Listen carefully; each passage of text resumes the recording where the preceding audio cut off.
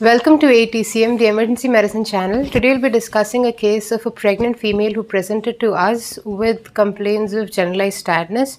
To be noted here is that she's a case of sickle cell anemia. Can we begin, sir? Yeah.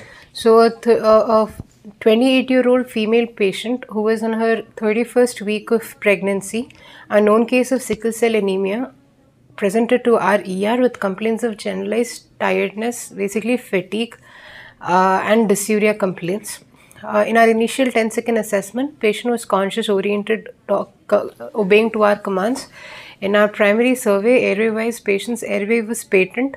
No increased secretions or anatomical deformity that was noted. Breathing-wise, patient had a normal vesicular breath sounds upon auscultation, with errantry being bilaterally equal. She had a respiratory rate of 24 cycles per minute, maintaining saturation of 99% in room air. Circulation-wise, all peripheral pulses were palpable, with a heart rate of 110 beats per minute, but it was regular in rhythm, and blood pressure of 120/70. Disability wise, patient had a full GCS score of 15/15, with pupils being symmetrically reactive to light, about 2.5 mm in size. Exposure wise, she was not febrile, with a blood pressure, body temperature of 98.7 degree Fahrenheit, maintaining GRBS of or blood sugar levels of 145 milligram per deciliter. Okay, so here the patient was reasonably stable, but in general, what are the special concerns we will have once we know that the patient is term? Sickle cell. No, in pregnant. term pregnancy. Yeah. Specifically to airway assessment, breathing and circulation. So pregnancy. You can tell one by one. Okay, airway wise, patients air. Even though it appears to be patent, it can get compromised at any point in time, because they'll have increased secretions, and then what? Edematous. Yeah, oral cavity can be edematous, tongue can have an edema, and then hyperemia will be there. So they have increased friable, the vessel's friability increases. So chances of bleeding exponentially increases in cases of in pregnant cases, and then their sphincters will be lax. So chances of aspiration will be high. And respiratory rate, the respiratory alkalosis can be seen, because they'll have the tidal volume increases. Then what else happens? So basically, coming to the airway, patient will be having a friable and a edematous That's okay, that she told. Yeah. In the breathing part, patient will be having a baseline, maybe a higher respiratory rate, because of a Apnea gravid time, uterus yes. pressing over the upper thorax. And also, when we are going to intubate the patient, there will be difficulty, because the gravid uterus again can press over the vena cava, causing suprainguinal compression. So we have to go for a lateral position, or maybe manually push the gravid uterus to the side to prevent hypotension. Okay. So anytime the patient is going bad, we have to always consider this aspect, because the patient can the things can get complicated because of her gravid uterus pressing on the vena cava, and also this respiratory complications. So you are receiving the patient itself. See that the patient is lying down in the comfortable position, lifted. That will avoid all the respiratory embarrassment also. And also, every intervention we have to assess both the mother and the child also. We have to continuous tachography monitoring from the initial stage itself, so as to make sure the child is also okay with the medications, everything which we are giving. Yes. So when a patient is coming to ED, we have to check the vitals both of the mother and the child, and also continuously monitor the whole time both they are in the ER. Decreased apnea time also, so chances so always can factor have in the normal physiological variations which will happen for the patient. That's a key message. Okay, fine. And the patient has hypertension, like he says, he had to shift the gravid uterus to the left, to the left side, so that the iotovenocaval compression is reduced and patient's BP will pick up. If left lateral is not possible, then a wedge has to be kept on the right side, so at least there is a tilt on the left, towards the left side. So this would be our initial assessment. Then as a primary adjunct, here there wasn't an indication for any immediate indication for a adjunct to that. See, when there is a necessity for any intubation, emergency or elective, see, you have to have appropriate size endotracheal tube and little smaller sizes also. There may be vocal cord edema also. So what do you expect that may not be able to be passed inside? Okay. So only ECG was taken, sir, because her heart rate was 110. So we had to check the rhythm, even though it was regular upon on examination wise. So ECG just showed sinus tachycardia. There was no significant STT changes that were noted. And moving on to the sample history, she is a 31. She was a 28-year-old female. Blood gas was taken or? Blood gas did not show any acid-base derangement taken. as such. It was taken. It was just to check the lactate levels and any acid-base derangement, any hemoglobin drop, because patient is sickle cell anemia, so the chances of hemolysis will be high, and we had to rule out sickle cell related complications in a female, so which is why it was taken. It was 10.2. Okay. Fine. Then moving on to the sample history, she is a 28-year-old female patient who was diagnosed to have sickle cell anemia at the age of 4 years. So she at that point in time presented with dactylitis and joint pain, and upon investigations she was found to have sickle cell with a strong family history that her first cousins and maternal grandparents were grandmother had sickle cell anemia. So ever since that age she's been put on folic acid and hydroxyurea, and apart from this she has hypothyroidism and she is on Thyronorm 75 microgram tablet that she takes. Okay. So since she's already on hydroxyurea, what change will you make once we know that she's pregnant? So in hydroxyurea, so there are very few clinical studies that have been done, but in whichever animal studies that have been performed, hydroxyurea has shown to produce any congenital anomalies. So even though there is no much evidence backing it up, it is prudent to stop hydroxyurea 3 months before conception. Okay. So, and with folic acid? Folic acid can be continued. Same dose or increased dose? Normally we give 0.4 mg in a day. This up to 0.8 mg per day you can increase, because patient again will be prone to neural tube defects. The fetal will be prone to neural tube defects. And the common practice is to give an oral iron tablets. Here, actually in sickle cell anemia, it's a misconception that patient will have iron deficiency anemia. Unless it is documented iron deficiency anemia, most of the sickle cell patients will have normal iron levels. So in fact, some of them will even be on iron chelators. So even that has to be stopped before pregnancy, because again increased risk of congenital anomalies, and they will have normal iron. Most of them will have. So that has to be first checked before starting the patient on iron supplements. okay. Hydroxyurea, how long will you stop? 3 months before conception, sir. No, that is starting, ending. How long after the delivery? Like as long as he is in the lactation period, it has to be when stopped. the child is getting the mother's milk, don't start it. Okay.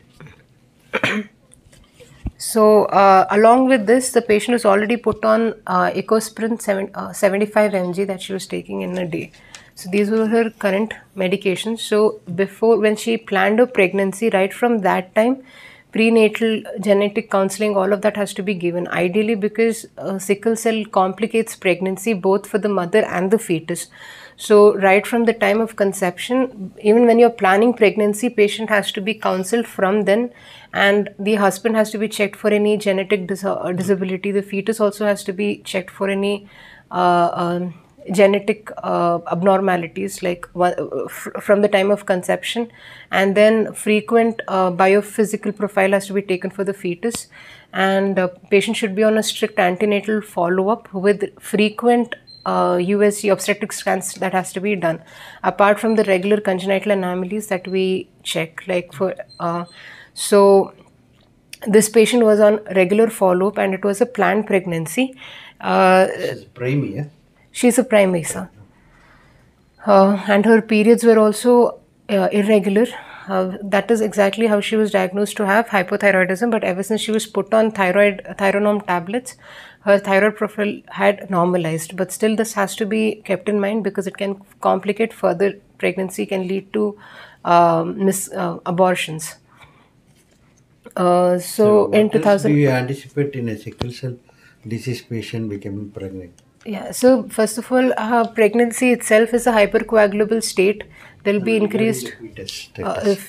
there can be if the patient ends up with sickle cell crisis, then the blood can be compromised, that is reaching to the fetus, that can lead to fetal retardation.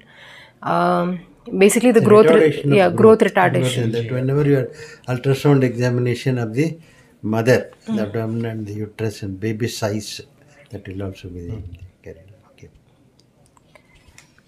So she was in her third trimester of pregnancy, 31 weeks. So at this point in time, any bacteriuria or any infections can directly affect the child. Patient can end up, fetus can end up with after delivery neonatal sepsis. All of these complications has to be anticipated, which is why treating the patient has to be mandated before delivery. So apart from this, in 2015, she had undergone a blood exchange transfusion, and in her obstetric history so far, she has been given blood twice.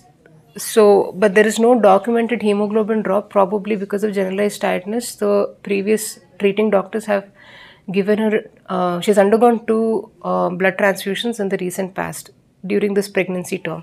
Otherwise, most of her pregnancy has been uneventful, with no evidence of preeclampsia, eclampsia, gestational hypertension, nothing of that sort so far had been detected. And her previous obstetric scans also stated single intrauterine pregnancies with no fetal retardation. So since you told about blood transfusion, what's a major concern or what is the caution you need to be aware of while giving blood transfusion for a patient in crisis?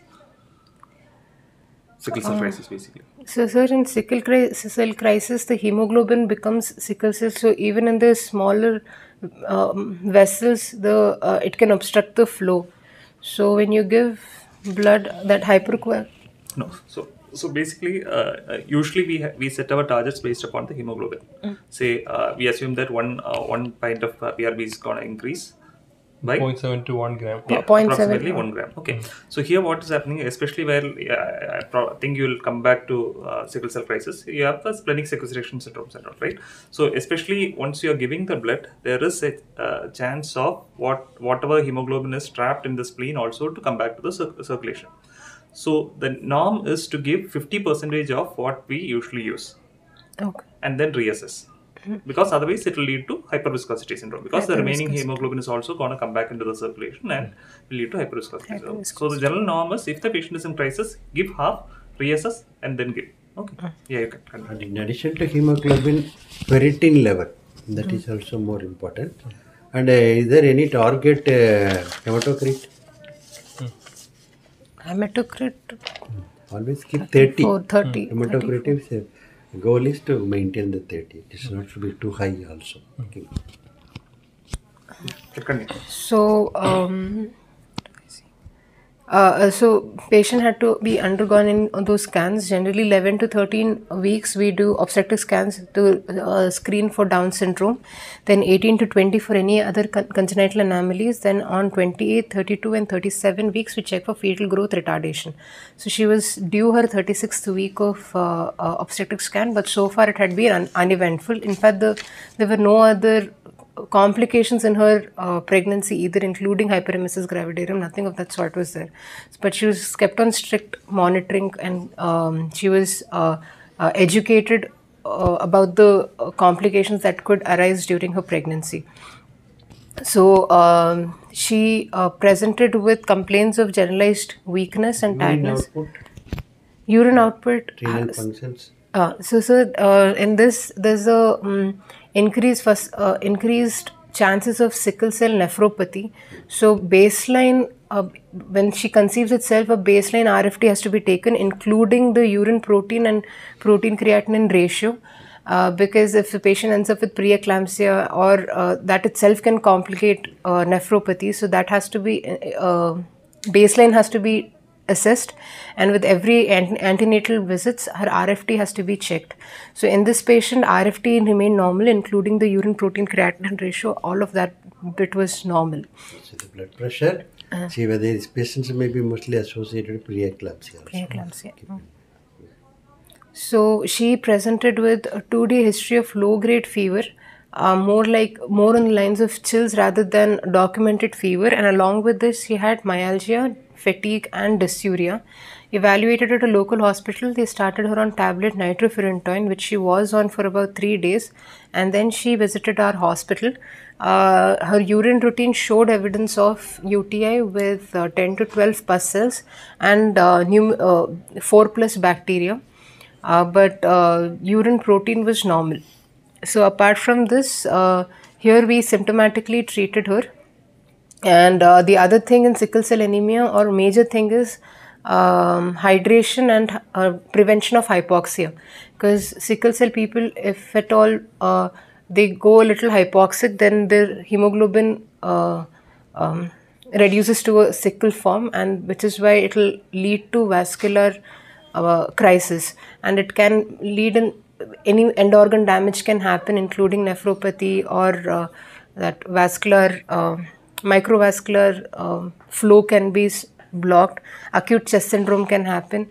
Pulmonary embolism. First of all, pregnancy is a risk factor for pulmonary embolism and DVT. Over that, sickle cell complicates it. So the urinary tract infection, unlike in other normal patients, sickle cell patients, it is very difficult to treat the urinary tract infection. It will be recurrent because associated papillary necrosis. That is also commonly associated in the sickle cell anemia patients. So the main problem with the sickle cell is only vaso-occlusive disorder and hemolytic. Hemolysis. So the vaso-occlusion can happen in any part of the body. So that has to be kept in mind, and patients should be started on a DVT prophylaxis regardless. So precipitating factors. Hypoxia. Hypoxia, then Any stress, infections, stress. infection, Infections. acidosis, cold, hypothermia. So the tonic application you should avoid in the Sickle cell patients. upper limb or lower limb trauma are coming for that purpose. We better avoid that tonic. Okay. So then apart from this, hydration. So because again, hyperviscous Hypovolemia, blood. another cause, and dehydration is another cause. Both we have to tackle. That's why the hematocrit goal we should maintain. Thanks. Since you told about hydration, what is the choice of fluid? RL can. So, a few concepts are there. So, basically, you need to understand that if the patient is hypovolemic, you follow our classical kind of approach of giving crystalloids only. Normal saline remains the first line of thing. But once the patient is becoming euvolemic, still you will need to maintain hydration. In those kind of scenarios, you have to opt for half NS. Okay, basically what happens is even your excretion of sodium is hampered because of the sickle cell crisis. So once the sodium builds up, that again worsens the crisis. sickling. Yeah. So because of that, half NS remains the choice of fluid once euvolemia is achieved as a maintenance fluid. Okay. So mostly it will be on the treatment will be more on the lines of preventive aspect rather than the. So we are done with this case.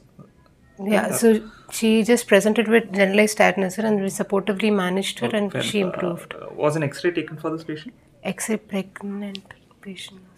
Why no X-ray? Radiate. So again, what trimester she was in? 3rd trimester.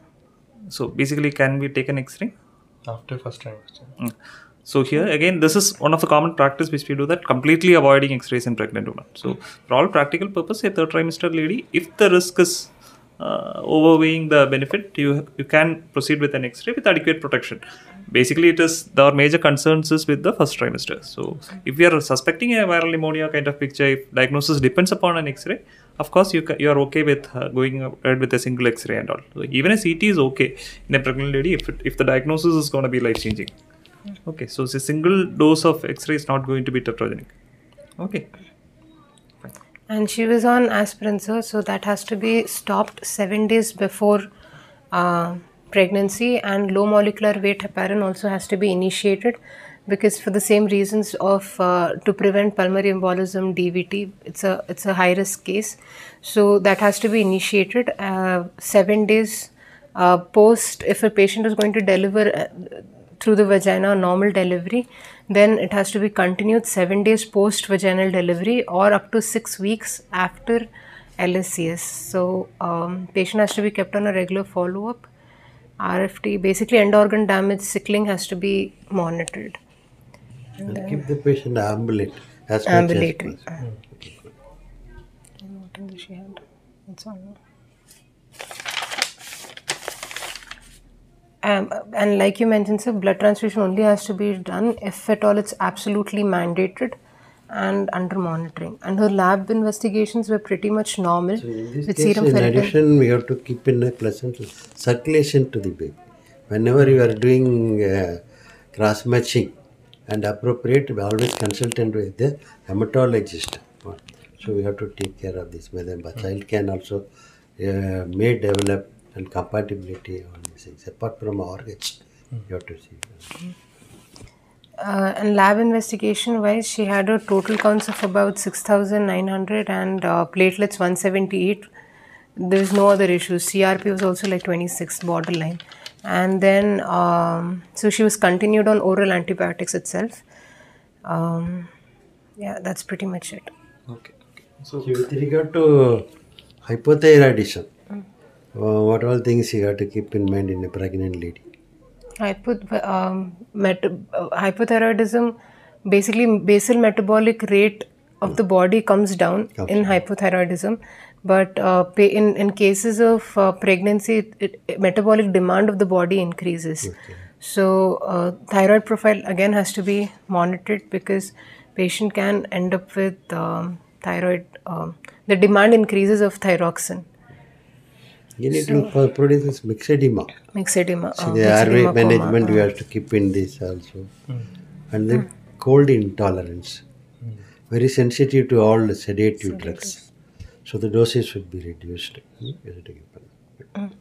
And then there's a general practice of prophylactic penicillin. So there is no routine practice of putting the patient on penicillin, but if the patient has already been on penicillin previously in view of recurrent bacteriuria, that can be continued. But children, definitely there is a role. Okay. So coming from an ER perspective, what are the emergencies which are usually related to sickle cell disease? Pulmonary embolism, Okay. acute chest syndrome. Okay. So we usually call it as a sickle cell crisis, right? What are the various components? It's grouping of various kind of circulation things. crisis. We have told already. One is the splenic sequestration crisis. Okay. Second thing is the veno-occlusive crisis. So what is the veno-occlusive crisis? That is in the microvessels capillaries, the sickling happens. So it will hamper the blood supply to that particular area, and then it can lead to cyanosis and acute dactylitis, pain. Patient will present with hydration. What's the choice of analgesic in? You can start with acetaminophen and include opioids with it. You can upfront start with opioids. Opioids is a kind of the drug of choice. Okay. So then you manage accordingly. Okay. But NSAIDs is avoided. Okay. So that is with veno-occlusive.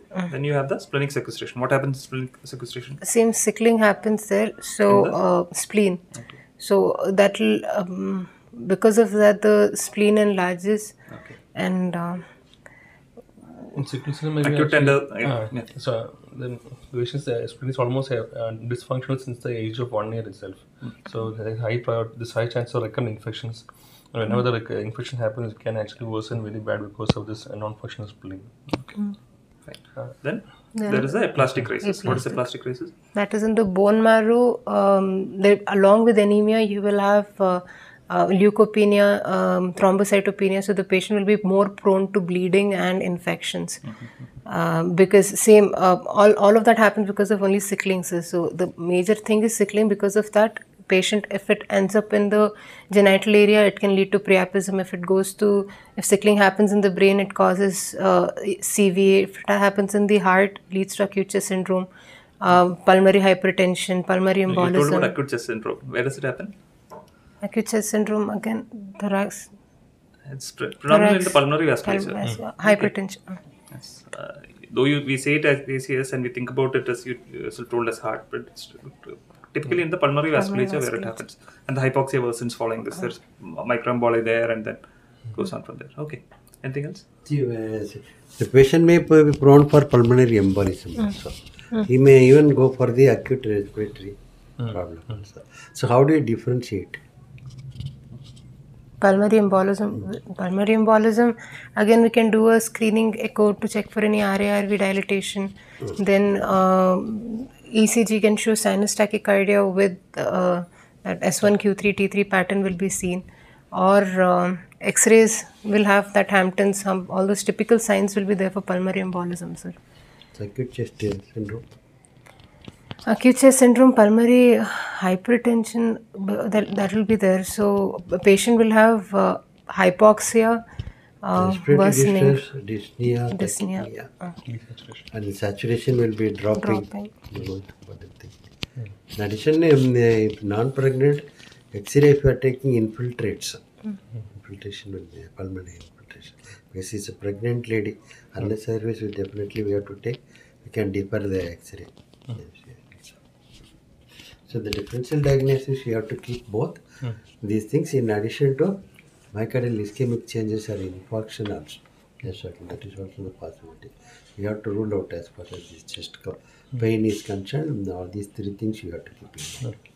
And because of that sickle nephropathy, patient can end up with hypertension, and pregnancy that can lead to preeclampsia and eclampsia complication also. Another common presentation to ER will be with an infection itself. Okay. So you told about penicillin prophylaxis. If penicillin is allergic or something, what will be the second line? Any idea? It's erythromycin. Erythromycin. Okay. Fine. That's it, sir. Anything else? You know? So overall complications, if we are looking at, one could be acute chest syndrome. Then the patient can present with bone and joint pain can be in the presentation. Then recurrent infections, then acute CVA or even hepatic disease or even renal disease can be caused. And also the patient can other symptoms like priapism or also maybe pregnancy complications and all that can be present. So basically sickle cell anemia is actually an abnormal hemoglobin which is actually received by the hereditary transmission. So it is mainly by the parental transmission, and any stress, it could be hypoxia or any hypotension or any dehydration, any stress can actually cause sudden sickling of the hemoglobin, causing it to go into hemolysis. The presentation will either be just anemia or maybe like a vaso-occlusion sequelae. It could occlude any part of the body, causing further complication.